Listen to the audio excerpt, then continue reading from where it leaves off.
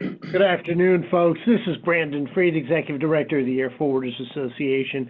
Thanks for joining us today. You know, the Airforwarders Association believes that access to training, education, networking, data, and current information are the keys to enhancing our members' success in what's become an extremely competitive and volatile and exciting marketplace. In addition to advocating for our members here in Washington, not only on Capitol Hill, but throughout regulatory agencies, including Customs and Border Protection, TSA, FMCSA, the whole alphabet, we believe that providing access to current news, information, and data is important to give you a competitive edge. And that's why we've teamed up with FreightWaves, a data and content forum that provides market participants like you with near-time analytics on the state of the freight market and tools that provide actionable outcomes. In fact, FreightWaves is the leading go-to source for information about the freight markets and is cited in publications as original material, including the largest news sites in the world: Bloomberg, Washington Post, Wall Street Journal, Reuters, New York Times, CNBC, Forbes, Fortune, just to name a few. Now, you may have seen marketplace insights gained by FreightWaves published on its news site, FreightWaves.com, which has been recently chosen as the #1 logistics news site in the world by Alexa. And in addition to the current content found there, you can look forward to seeing more information pertaining to the freight forwarding industry by going to airforwarders.org and clicking on the Member Resources link at the top of our homepage, where you'll find a new microsite providing access to this vital news and information. So FreightWaves also prepares geo heat maps and barometers that map the freight market, helping participants to understand how the market will impact them. And these market maps, indices, commentary, and analytics are now available for freight market participants, freight forwarding market participants, on its SONAR platform, which we are going to learn more about today. And you, as an Airforwarders Association member, will have free access for the next 6 months of the SONAR platform. So let me first introduce you to FreightWaves team members, including Will Sehestat, Reed Clements, and Jesse Cohen, who are going to be guiding us through this new partnership and its opportunities and our plans for the future in this partnership with FreightWaves. And I also want to remind you that FreightWaves will be attending the Air Cargo 2020 conference. If you haven't registered, do so as quick as you can by going to aircargoconference.com. And there they're going to be, in addition to having their live TV, radio, sound stage, CEO Craig Fuller of FreightWaves will be delivering the Tuesday morning keynote, during which he's going to provide his unique insights into where the industry is headed and what you should know to stay ahead of the game. So I'm going to turn this over to the guys from FreightWaves so they can walk us through this partnership and where we're going from here and how you as an Airforwarders Association member are going to benefit. Will and Jesse and Reed, are you still with us? Hello, hello. Yeah, We are. you're ready. Sure. Fantastic. Okay, so now we got the communication thing down. Well, why don't you kick us off here and let us know what's going on and how Airforwarders Association members are going to benefit from this partnership.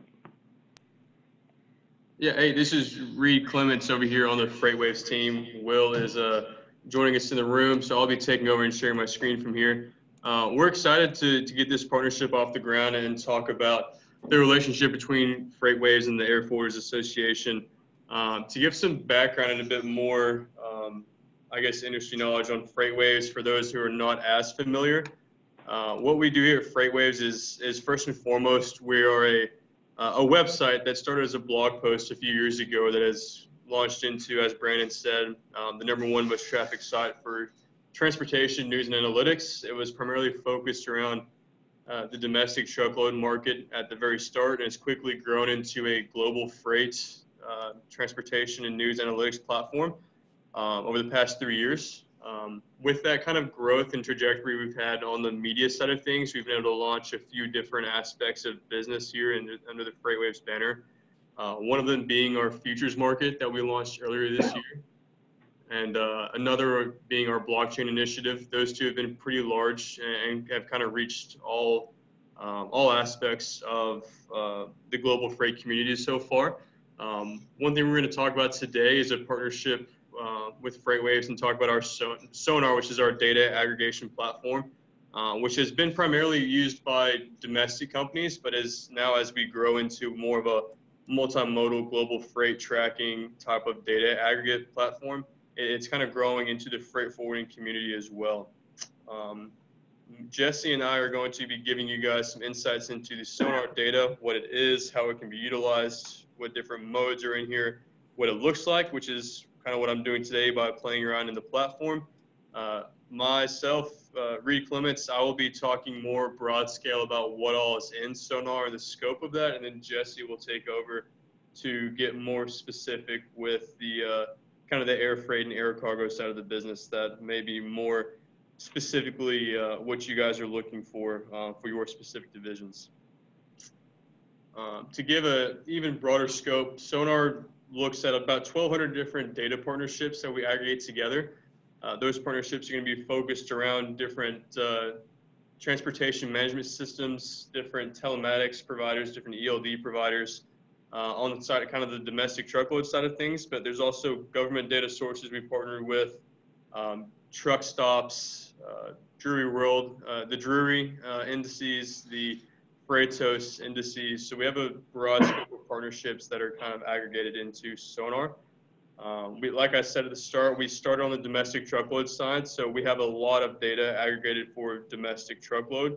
But as we've grown over the past 6 to 10 months specifically, we've grown into kind of an all modes of transportation, not just domestic truckload, but also air and maritime as well. And like I said, not just domestic, but international data aggregator. So what I just turned on is just a quick look at just ship and air and plane locations around the world. As I zoom in, you'll start to see specific planes and ships across the world. You can hover over them to see names of ships or names of planes and where they're going, how fast they're going, where they've been, where they're going next. I just get a feel for kind of freight commodity flows and specific locations of different ships and planes, really. So it's just an example of how we've grown into more of a global freight aggregate. One thing I'll just focus on a bit more is just the domestic side of things and how the other aspects besides just the air freight side of the company can utilize our data. As I know, most forwarders tend to have a domestic side of things that have either a brokerage or their own assets being utilized to do those once it hits the port where to go next sides of the movements. One thing that there's a few things that have been really powerful data sets that we are the only people that kind of have access to. One of those being where is freight coming from, where is it going to, and another one being the sentiment side of the industry, which is being measured by tender acceptance and rejection percentages. Before I dive into all that, I do think it's important to realize the scope of data that we have. We currently track a little over $250 billion worth of freight spend annually for the domestic truckload side of the business. Within that $250 billion of freight spend that we're tracking, we're able to see what's being electronically tendered throughout the United States. That's where those partnerships with different telematics and TMS systems is going to be pretty important to remember, because that's how we're collecting data on an anonymously aggregated level to see those freight flows. It's important to see where freight's originating from and where it's going, because we're in a capitalist market here in America, so supply and demand is going to be dictating price and the most bare bones necessity level of what we're looking at. So to get started, I wanted to look at our head haul map just to get a feel for where pricing power is based off of supply and demand outlier markets. The head haul map is made up of outbound volume minus inbound volume, and it's just going to be showing you outlier areas of where there's a surplus of freight available compared to trucks, and where there's a surplus of trucks available compared to the amount of freight being moved. And that's being kind of promoted here by different colors: blue meaning surplus of freight available, red meaning surplus of trucks available. I think it's important as a forwarder to be kind of an industry vet and an industry expert with everyone we talk to. If you're talking to a client of yours and they think you're sending freight into Savannah and Savannah's a good market, you can come back and say, hey, you're right. Savannah's a great market right now. There's a lot more freight available than trucks in that market. Pricing power is in the hands of the shipper at that point, and as such, rates are going to be suppressed out of the Savannah market. But at the same time, it's going to be easier for you to go back to the carriers and say, hi, there's a lot of freight in Savannah right now. If you want to utilize assets and keep the deadhead miles at a minimum, send your assets to blue markets. Whether it may not be the greatest rates in the world, it's going to be a good rate, and there's plenty of freight available. And the red areas are going to be where shippers have more pricing power due to the fact that there's more assets than freight available, so you can kind of have the pricing power swing back to the shipper's hand. I think it's important to remember that data alone is data, and it's almost useless, but data in the hands of someone who can aggregate the knowledge of what's happening is the most powerful thing in the world. If you know something that someone else doesn't know, then you can take advantage of that aspect. But the point of our data is to provide transparency to all parties involved. We currently have our clientele base made up of carriers, brokerages, shippers, financial institutes, universities, even insurance companies and real estate companies starting to use our data to get a feel for trends on the macro and micro level of the economy based around the transportation industry. And our goal is to provide transparency to all of those different subsects of the industry to let everyone actually know what's going on in a highly volatile industry that is transportation. We've been looking at a map kind of the whole time, but I do want to point out that a map is a small piece of the puzzle. A lot of people tend to prefer to look at charts when they look at data, which is completely understandable. So I did want to point out that we have different ways to visualize data, but even more so, the scope of data that we collect is pretty broad. What we have now is DAT's van freight rates for long haul, and I have overlaid with that our tender rejection data. It's a highly correlated data set. It's going to give you trends and let you see where rates are going in real time, as opposed to any kind of lag based off of reporting issues. But at the same time, it's going to let you see kind of the cyclicality of the freight industry as a whole, kind of led by the domestic truckload side of things. You can see every summer there's a spike, every winter there's a dip in spot rates. But you can also get a feel for the economy based off of this. Here's 2018 here. You can see how high rates were last year. And when you kind of look at that compared to other years past, it really paints a pretty picture for what everyone felt last year, but didn't quite see within the data. One thing I want to point out here is Class 8 truck orders overlaid with rates, and it paints a really pretty picture of the supply side of supply and demand. As rates tend to go up and down, truck orders tend to go up and down at the same time, which is going to be a great indicator for what's going to be happening to the economy right now. So last year rates were at an all-time high, and as rates skyrocketed, every single company in the United States ordered more trucks. As those trucks enter the market, rates dipped back down again because there's a huge supply that entered the market, and it has caused a big depression in rates. And everyone knows what happens when rates are down. Trucks go out of business, companies go out of business. Celadon being one of the latest people to feel that. But there have been plenty that have already gone under this year, and there will more than likely be a few more before this somewhat of a freight recession ends. That being said, there's a lot of different ways to track macro trends in the economy using what some might consider alt data, which we kind of have a plethora of with that. We kind of track all sorts of different trends within the economy, and just to give you a kind of a feel for the different data sets here, all I did was click on the symbol list here under the chart to let you see the categories of data that we track.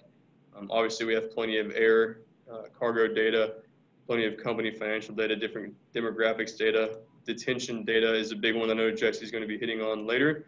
But there's a lot of data to be seen here around supply and demand in the industry, around macro data sets such as the CAS indices. We have the ISM data sets, job openings, warehouse data, data around the intermodal sector, around the rail sector of the industry to kind of give you a multimodal look at what's happening within the industry. One thing we've been talking about for the bulk of it is the domestic truckload side of things. I think the rail and intermodal subsection of the industry would also be extremely important to look at.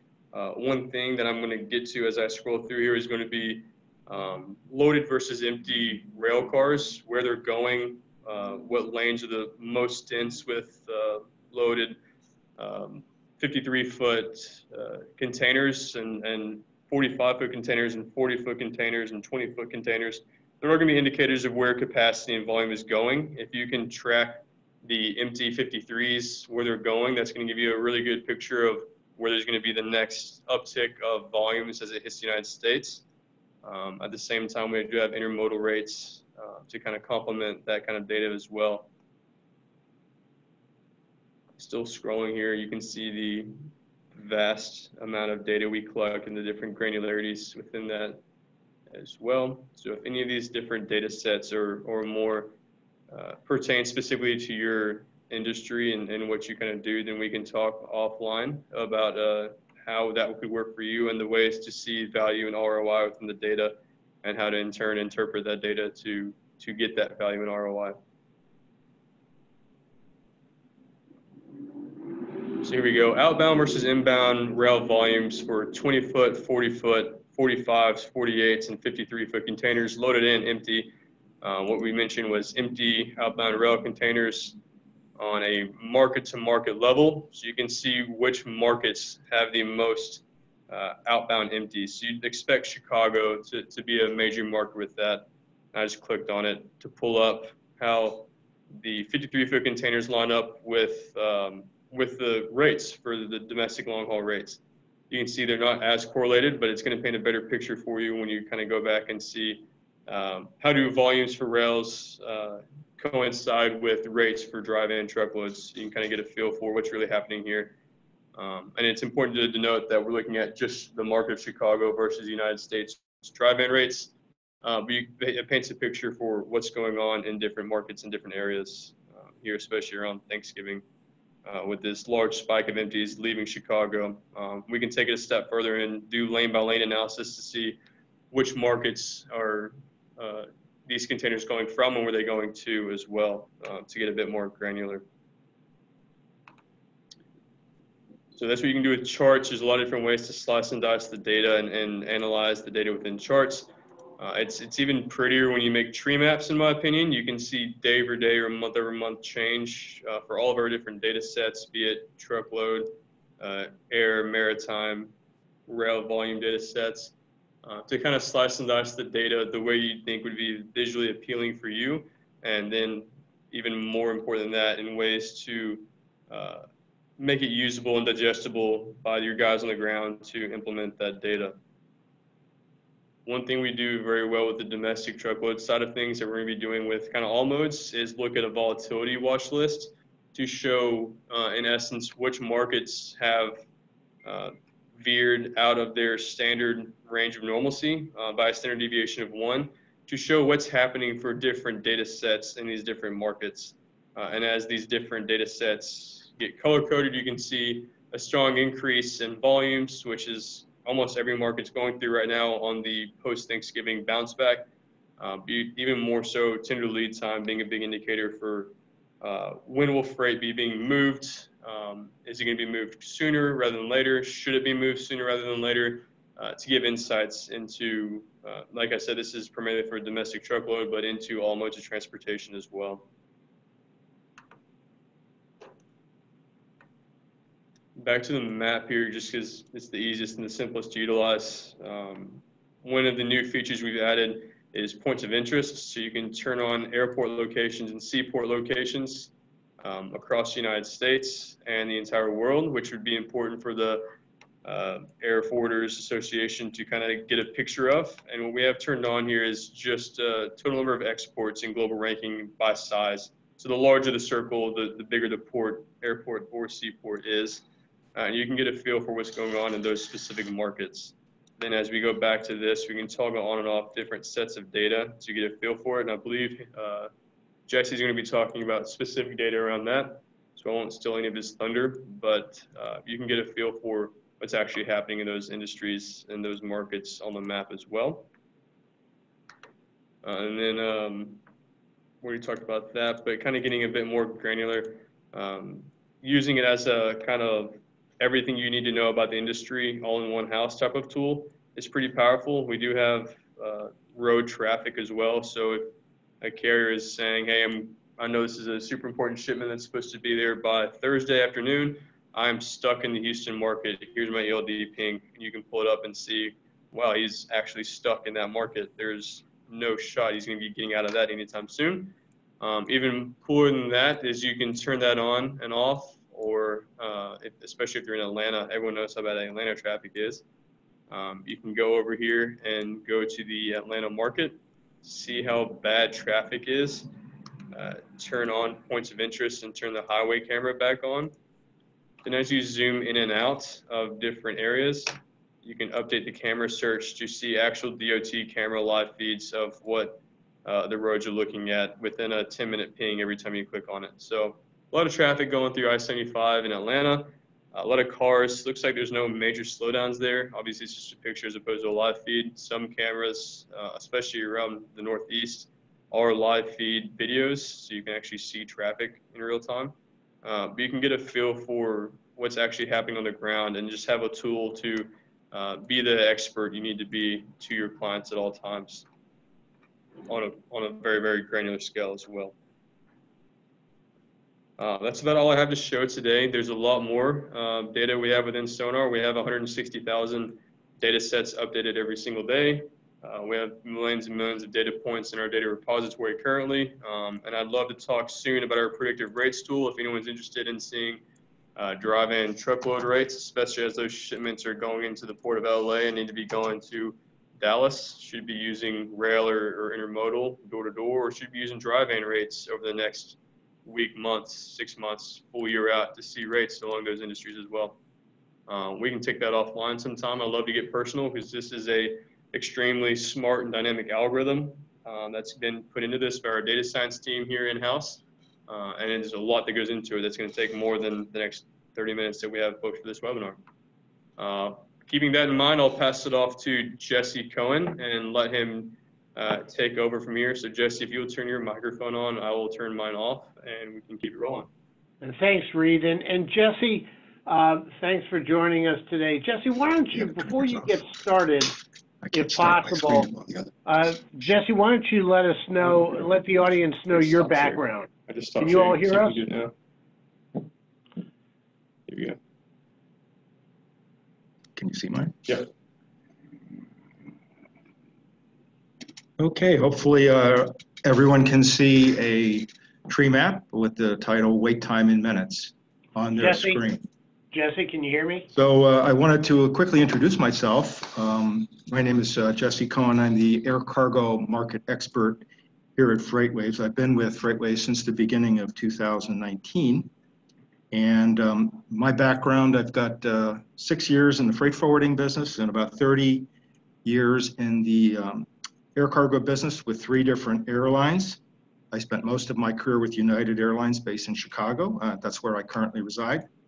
And I spent the remainder of that time with 2 different foreign flag airlines with responsibility for the Americas.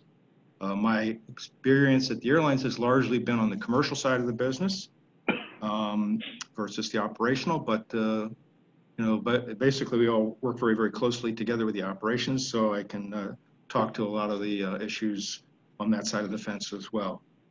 So in terms of what we have available in SONAR on the air cargo side of things, what we've been trying to do, one of my responsibilities is to try to add as many new data sources relating to air cargo as possible.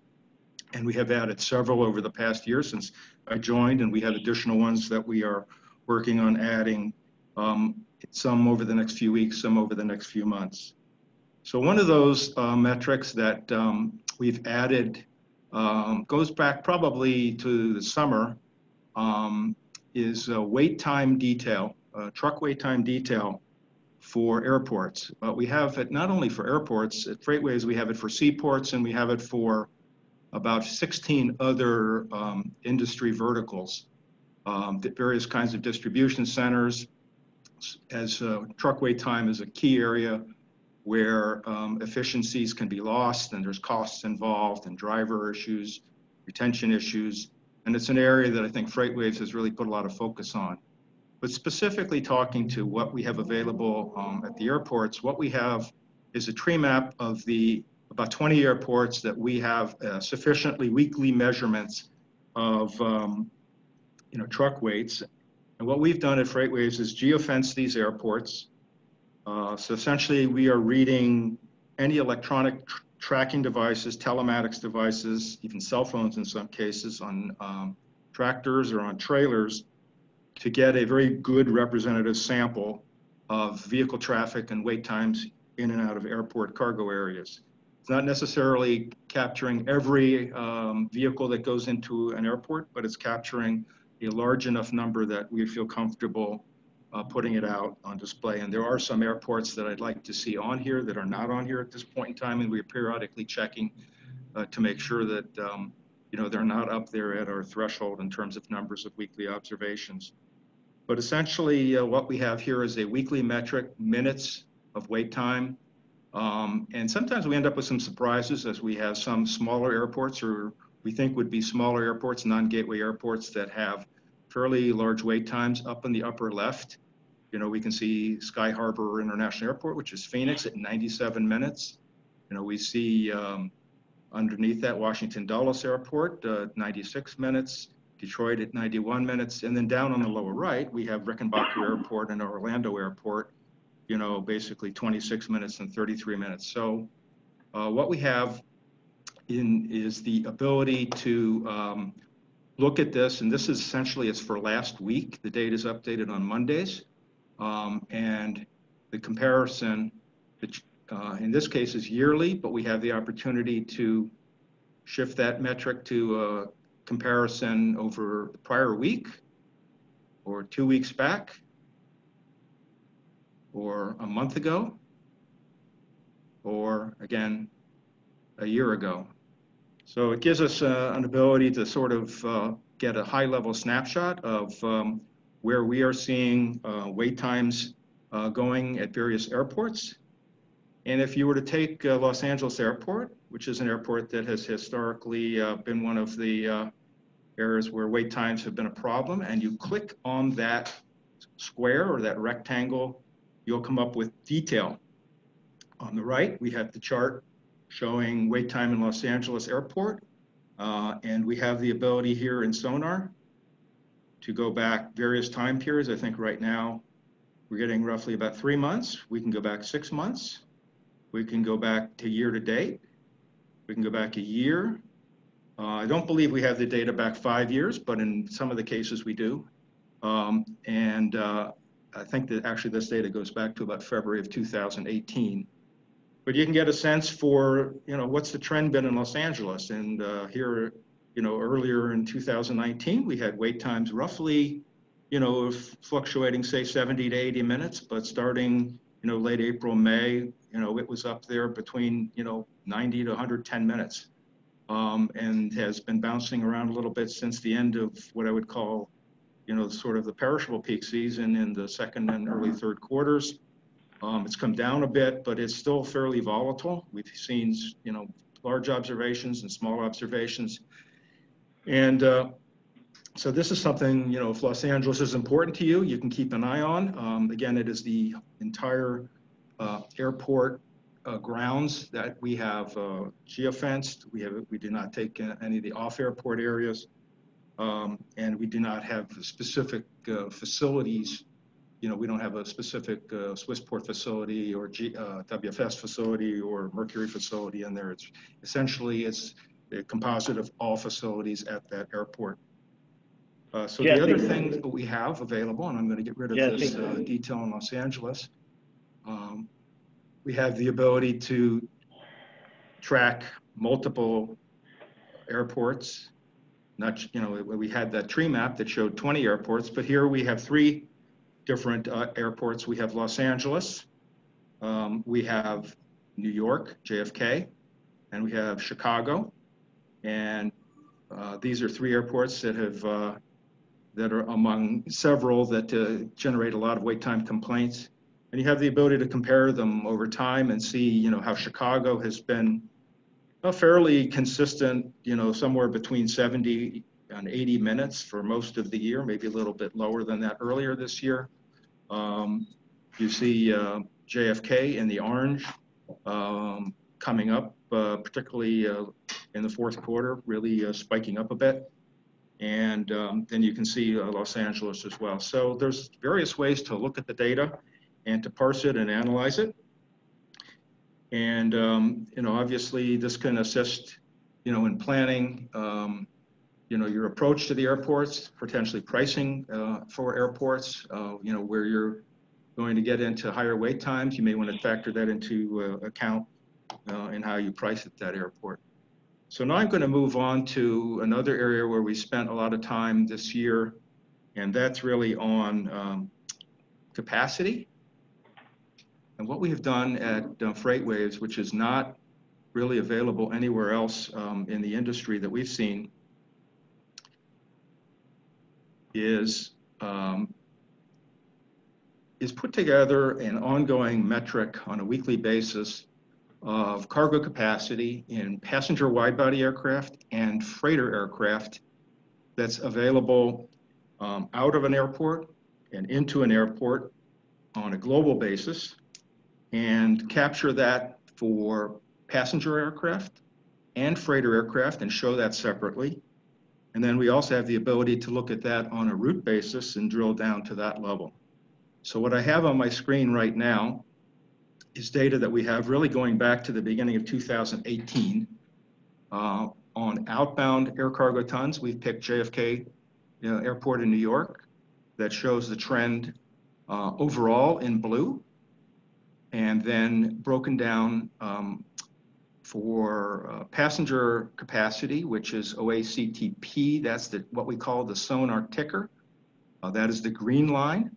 And we have a purple line that is freighter capacity, and this is weekly metric tons. This is metric tons per week of capacity on the OAG schedule that you know, airlines file with the official airline guide. And what we have is the trend of that. You can see the bump up of summer capacity. The green line tends to surge up as you get into increased midsummer flying, and then as it gets pulled down after Labor Day, the line comes down. And you know, each airport kind of has its own distinctive patterns overall. But if you're, you know, working, you know, if you're serving an airport, it's a good idea to keep abreast of overall capacity changes. Obviously, again, we can take this down to the route level, and I will. And then the other thing that's kind of unique about this particular metric is we have the ability to take it out 12 weeks in the future.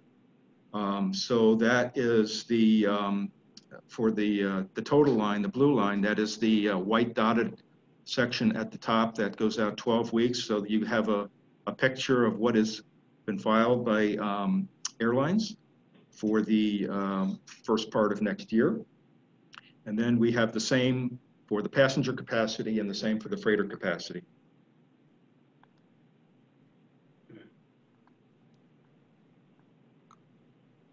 So so again, you have that ability to look out 12 weeks into the future. Now I will take that down to a lane level, refresh the data, and here's a year's worth of Chicago, Frankfurt. First, the freighter capacity from Chicago to Frankfurt, and that's in the blue line. And again, showing a 12-week outlook in the dash line, or the dotted line, I should say. And then the green line shows passenger belly capacity on that same route over that period of time. So, you know, you have the opportunity to look at it at an airport level. You have the opportunity to look at it at a route level. We also have the opportunity to look at it inbound. Now, typically, inbound capacity and outbound capacity are very, very closely related. But you can look at inbound into JFK. You can look at inbound passenger volumes into JFK and inbound freighter capacity into JFK, and to get a fuller picture. And then another way to look at this with the tree map functionality, here what we have is outbound air cargo tons. This is again capacity for freighter flights only. So you get a sense for the U.S. Where we have scheduled freighters that are filed with the official airline guide, and the vast majority of airlines do file those with the OAG. You have a picture of the total tons per week on freighters, and we can also pull the same thing up for passenger flights and get a picture of what each airport looks like, the kinds of airlines that are coming, or the kinds of capacity that's coming in and going out of those airports. And again, you have the opportunity to change the time period. This is a yearly comparison. You can look at it monthly. You can look at it, really this, you can look at it against 2 weeks back. So it gives you the ability to do multiple looks at the data. So we have several other slices that are available of capacity. There are some folks that like to look at this with a sort of a ton-kilometer metric. I won't necessarily go into that. Simply tons per week times the miles of each leg being flown. I have personally found that to be less relevant for the freight forwarding industry. That's a little bit more relevant for transport providers. But for the forwarders, I think tons per week is probably the most relevant metric.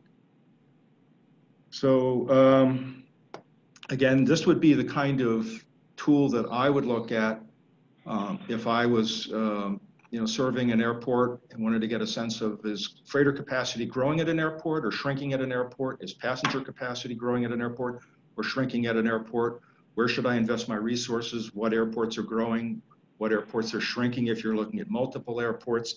Again, it's passenger wide-body capacity and freighter capacity.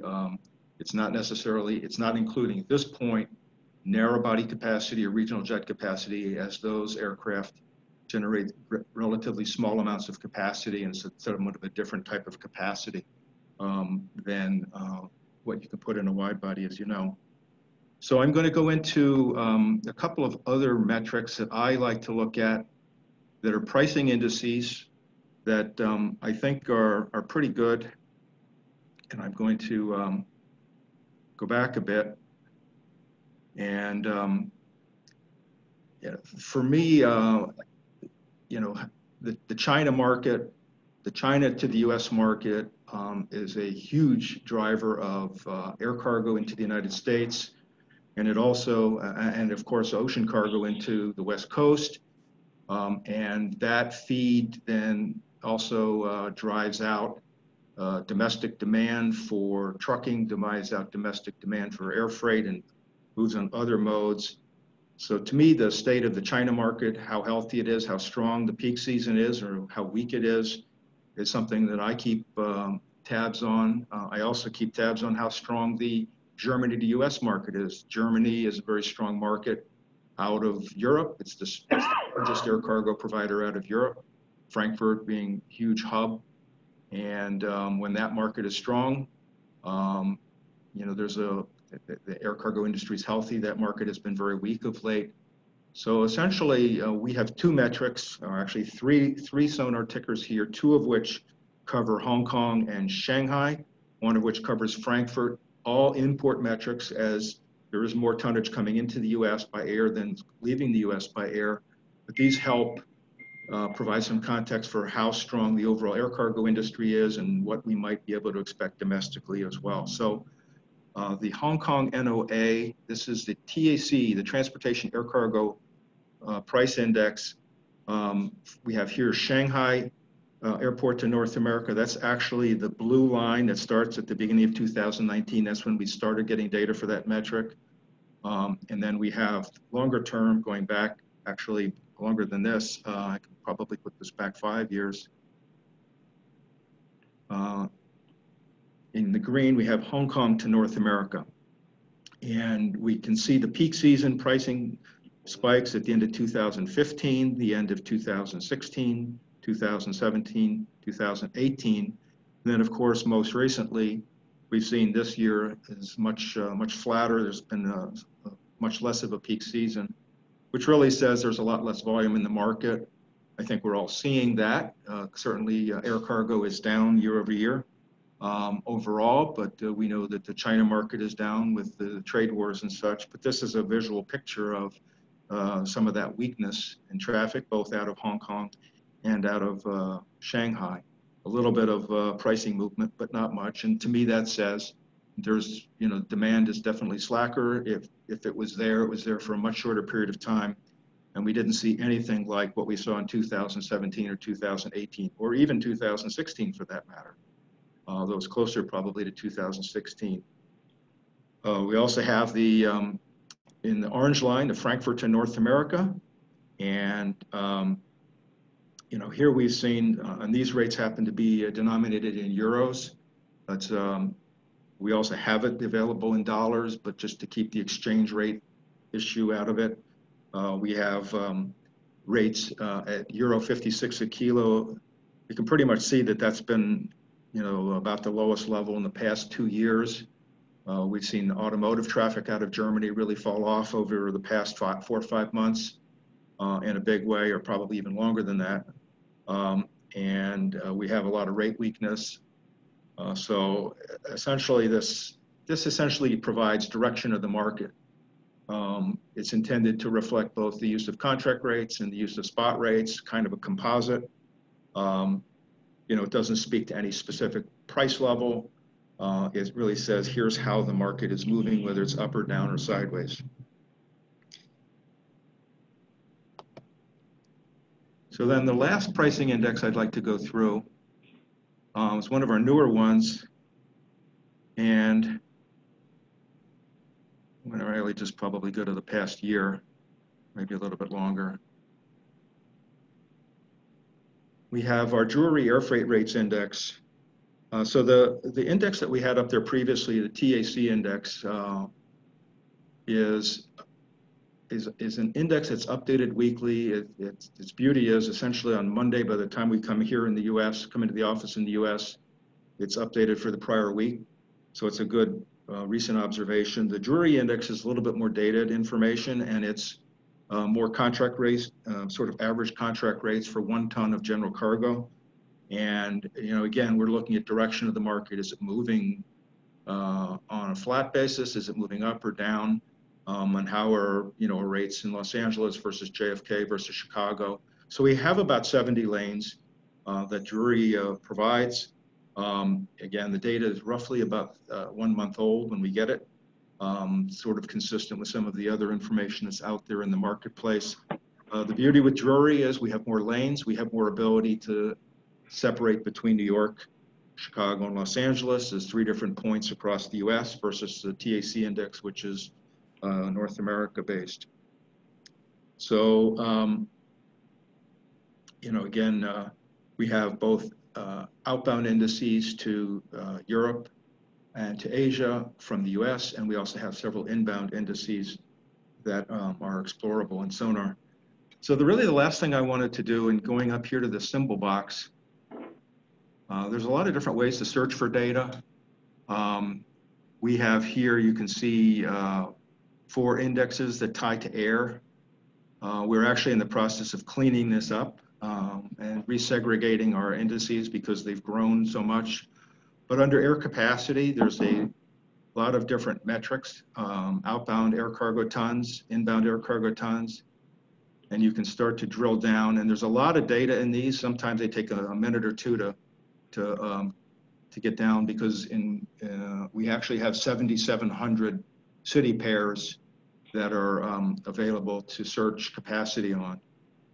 Probably, I don't think we realized how much we were when we first identified the requirements, how many lanes we would have. But we have 7,700 city pairs, and you have the ability to drill down and then point to what you want and click on it, and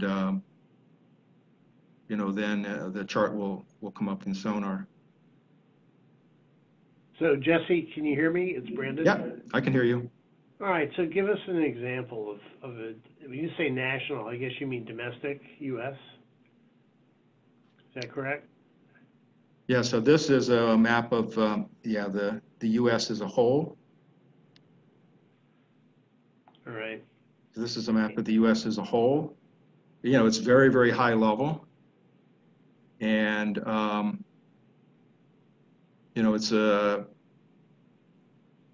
aggregation of everything that's out there on a weekly basis. So can you do city pairs? Yep.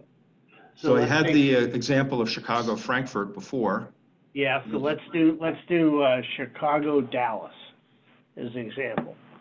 So I probably won't, I'm not aware of anybody flying wide bodies in that market, so it may not I come see. up. Okay. So you need a place, you need segments where we have wide body Yeah. flying. So so So who's flying wide bodies now? well, we could do like JFK Los Angeles. How's Yeah, that? let's try that. Let's see who's flying that. So so OACT is the outbound air cargo tons, and then you put in the city pairs, JFK Los Angeles, it comes up, click on it, voila. And you know, you'll get a subset here of basically 3 months back, and you'll get some time forward. I typically like to look at it a little bit longer term, either a year or further back. And you get a sense for wide body and freighter tonnage capacity in the JFK Los Angeles market. So are you doing anything with narrow bodies? At this point, no. We have the data. We would probably look into future at doing something on a different set of indices. We could probably do something narrow body wise. It might be something we could survey members of your organization to see what they would like to see on narrow bodies. As a former capacity manager at a major U.S. airline that flew a lot of narrow bodies around, I found those airplanes difficult to forecast on a, you know, we could basically say, well, every 737-800 airplane takes 2.5 tons, but there were plenty of markets where I think we struggled with that, and there were other markets where we did a lot better than that. Yeah. But if there's an interest in looking at either narrow body departures or some metric for narrow body capacity, we could certainly look at that probably on a different index. So probably a team of our members could get together with you guys and come up with some of the metrics that they'd like to see. And we can kind of go from there. Yeah. Yeah. Okay. And Jesse, you had your volume down earlier. I was trying to ask you a question or two. So I'm going to jam them all in here if you don't mind. Going back, Reed earlier was showing trucking data. I'm assuming that's ELD data off of big trucks at the airports. Is that correct? Yes. Okay. All right. And then you're measuring your waiting times based on the geofencing that you described, correct? Right. Okay. So we basically draw a geofence around the airport. We make sure that we've got all of the airport cargo terminals, all of the airline air cargo terminals at the airport within that geofence, and then we measure it as a collective unit. Yep. Okay. So again, I wanted to highlight, you know, there's various ways to search in here, you know, with air capacity. So that's really our capacity metrics we went through, inbound and outbound at the airport level, passenger and freighter. We also have, of course, the lane level detail. We have the price, the two indices on pricing, the TAC index, which is available in dollars, in euros, and in local currency. And we also have all of our jewelry air freight indices in here, so you can get a sense for what's in here. The specific lanes in jewelry. And we have some data that I didn't go through because I think it's may not be as relevant for your members. Some of this data is government data, but it's U.S. air carrier revenue for freight and for mail going back many, many years. It's quarterly. It's essentially what they put in their quarterly earnings reports, but it's broken down further into entity, for example, Pacific flying, Latin flying, Atlantic flying, domestic flying. So you'll have Southwest Airlines in here, you'll have United, Delta, you'll have FedEx and UPS, you'll have, Amerijet and other carriers that are purely freighter carriers. So if you're trying to look at those airlines and do any kind of research on those airlines or on, markets, how much do carriers generate in the Pacific versus the Atlantic, that data is there. And we also have some Airlines for America data in here. We're in the process of moving there's a few items here in this air category that will be migrated into air revenue and volume probably later this week. But one of the things you can do, there's a lot of data in here. You're not sure where to start. You can type in Los Angeles, LAX, and you'll get a sense for all the various different metrics that have Los Angeles in it. And that gives you a much smaller subset of things to look at. Some of them are trucking metrics. Some of them may be, diesel price metrics. But if you're interested in everything that's involving Los Angeles, type in LAX, type in JFK for New York, type in Miami for Miami, and you'll see everything that we have that touches on Los Angeles. And it's an extensive list. Be mindful when you're doing this that we have the Port of Los Angeles, Long Beach and Los Angeles identified separately. We have Los Angeles Airport identified separately, and then we have the entire key metropolitan area of Los Angeles identified. So just be careful in using this, that if you're in the airport specifically for like wait times, that you are identifying the airport wait time metric. It's actually KLAX. The seaport is US LAX, and LAX itself is actually the key metropolitan area around Los Angeles. So hopefully that helps in guiding it a little bit. But if members have some time, they can explore this for the cities that they care about and pull out the metrics that they're interested in. Obviously, we're happy to take questions after this call or on this call, and try to provide as much, get everybody up to speed as they can. We continue to add new data. I would say, almost every week we're adding additional metrics into SONAR. Not necessarily air metrics, but we're adding other metrics that sometimes may be very useful to AFA members.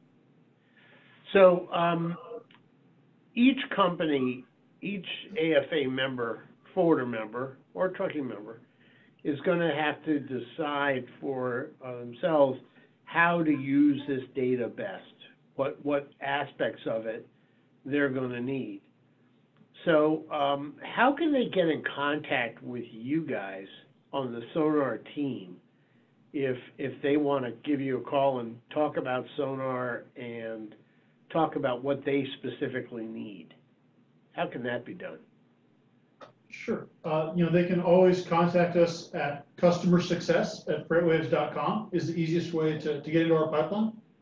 We will be providing Airforwarders members with additional venues to get in touch with us, to let us know how we can keep improving the SONAR platform and what they'd like to see, and just continue to build out our partnership with your organization, Brandon. So right. So this is SONAR's first venture into the freight forwarding market. Is that correct? I mean, you've mostly been on the trucking side, and I guess maritime as well?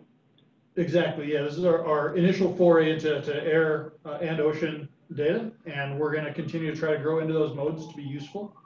And we think this is one of the exciting aspects of this partnership for us is going to be in working with your members to identify the most critical information to their business plan. So the other thing, Brendan, I meant to mention, we do have 3 additional things that we're working on. We have a little bit of ambulance activity outside here. Give me a minute. That or the place is burning down, right? No, we're on, we're in downtown Chattanooga, and we're on a main street, not too far from the fire station, so we get a little bit of that ambulance activity. But coming attractions over the next 2 to 4 weeks, we We look to bring in more trade information in and out of the U.S. By air and ocean, by port or airport and country.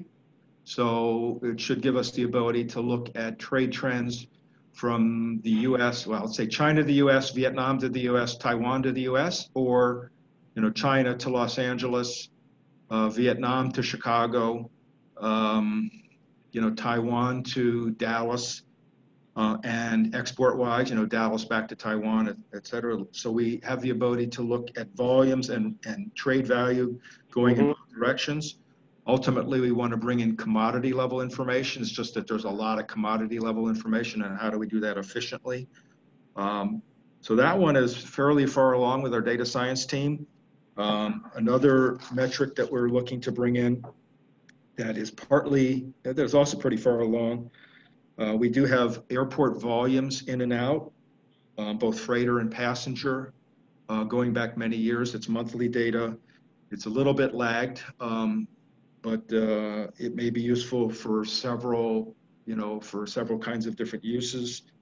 And we like to have as much data for people to choose from as we can, and we like to have as much airport level data as we possibly can. And the ability to look at what flew on a freighter versus what flew on a passenger, we think that has value. Obviously, freighters generate the potential for a lot more FTL business, full truckload business, flatbed business, whereas passenger flights tend to be a little bit more, more LTL. And obviously, they can also generate FTL volumes and reefer van volumes. But we've got that coming in, and then longer term, we want to enhance our pricing indices and cover more markets. Go beyond what we have with jury and try to get a lot more markets, so we'd be able to tell the direction of the market. Okay. That's kind of it for now. So here's my preliminary thought on this, and I want to tell our members on the phone that while SONAR is up and running, and we just were at the FreightWaves conference over in Chicago, we saw examples of it. There were, I think, you had close to 1,500 people there, I think. Right. So it's up and running. It's new to the freight forwarding side of the house, and so the advantage is that Airforwarders Association members have free access to SONAR now. So it's a work in progress that we as a membership, as an association, can develop together with the SONAR team. And we can meet with you guys individually. Maybe we'll have a focus group or two, and so that you can get to know the forwarders. I mean, Jesse, you come from an airline background, but you've been around forwarders a lot. Uh-huh. So as time goes on, I would imagine we'll be improving and we'll be implementing some tools that the forwarders are going to want to see. While we're the Airforwarders Association, most of our members ship a lot of truck freight and ocean freight as well. So they're going to want to see or have usability on those mode segments as well. So I think it's interesting. And again, we have 6 months of access to this, folks. So let me, is Will still on the line? Will, are you here? Yes, sir. Okay. So before we let these folks go, and I know time is of the essence, this partnership is SONAR, but it's more than just SONAR with FreightWaves and the Airforwarders Association. We're going to be news and information, and do you want to take people through FreightWaves.com? Is that possible to do on this call? It is. Give me just 1 second to call that up, and I can take the reins. And I don't want to pull away from Reed and Jesse unless they're finished, and then we can kind of look at some. We're other done. things. So I'm happy to turn it over. Everyone will bear with me for 1 second. I will. All right. So just to re-emphasize what was said earlier, it's customer success at FreightWaves.com. Is that correct, Will? That was if one of our members wants to get in touch with you, correct? Yes, and we'll be, I'll reach out to everyone who has registered for this webinar edition, so I have my information. Unfortunately, my last name is a nightmare, so I won't put you through spelling it during the webinar. We'll reach out. We want to be good partners with your association members because we think you guys are the leaders for the air cargo industry. Everyone should be able to see my screen now, which is an example of the web page that was set up. It's a microsite under FreightWaves.com, and it is it's specifically curated news feed that's relevant to your businesses, not just for air cargo, but additionally for trade information, LTL and trucking as it's relevant, parcel occasionally. And so we're going to keep improving this site. This will be a dedicated news feed that's specifically relevant to AFA members' businesses. Right. So they can get access to this site either going direct or through the airforwarders.org site. You go into member resources. It's a drop-down screen, drop-down menu, and you click FreightWaves, right? I think that's how we've done it. And you'll be onto the site. And on occasion, you'll be adding, as you just said. So if you want us to suggest more areas that we'd like to see you cover, you can do that on the site as well, correct? Absolutely. Yeah, okay. And this is a part, and it's in keeping with our goal as a company to be a leader, not just in near and real-time data that provides actionable insights to air forwarders, but also to provide that news and the context they need to understand what is going on with numbers in the marketplace. So we'll continue to reach out to Brandon, working through you, to work with the Airforwarders Association to create a really unique resource for everyone that's moving, air freight as a part of their business, and to appeal to the broader segment of folks for whom, all these different modes of transportation come into serving their customers. Okay, so here's what we need from the Airforwarders Association members on the call. How can we make this better? It doesn't cost you guys anything at this point, so we need to know what you want to see on here in terms of areas that we're covering, how we can make SONAR better, the indices that you want to see, ideas that you might have for improvement, because I know that freight forwarding is different from property brokerage or truck brokerage. It's different from trucking. It's, we're our own unique animal. So we have a lot of freight forwarders in our members and our membership. So the more you can look at this and the more ideas you have, let us know. And we'll sit down with the FreightWaves team and we'll get it implemented. Again, it's costing you all nothing for the time being. So I think it's important for us to make this as beneficial as possible to our membership. Absolutely. Good stuff. Okay. Well, I don't know whether we were taking questions and answers on this. This is your webinar today. Do you have a question and answer box of some type? Or? There was a question answer for those who logged in using their computers and didn't call in. We did not receive any through the Q&A box. But as we reach out to folks who registered for the webinar and reach out to the AFA membership, I think it's going to be we're open to suggestions on how to continue being a better partner and how to serve your industry and create a really unique resource. Okay, so and I also want to emphasize that FreightWaves is going to be at the Airforwarders Association annual conference, Air Cargo 2020. That's with the Air and Expedited Motor Carriers and Airports Council International North America. You're going to have your stage set up there. You're going to be doing podcasts and radio. And in addition to that, you're going to have a pretty big presence within our exhibit hall. So we're happy to see you there. And we're looking forward to interacting with you guys. And we're looking forward to some great things from this partnership. So I'm going to wrap it up here. I know timing is of the essence for our folks on the phone. Will and Reed and Jesse, thank you so much for your time this afternoon, and we'll look forward to a successful partnership together. Absolutely. Thank you, Brandon. We appreciate the chance to talk to you guys. Yeah, thanks very much, Brandon. Look forward to working with the team there. Same here, Jesse. Take care. Take care.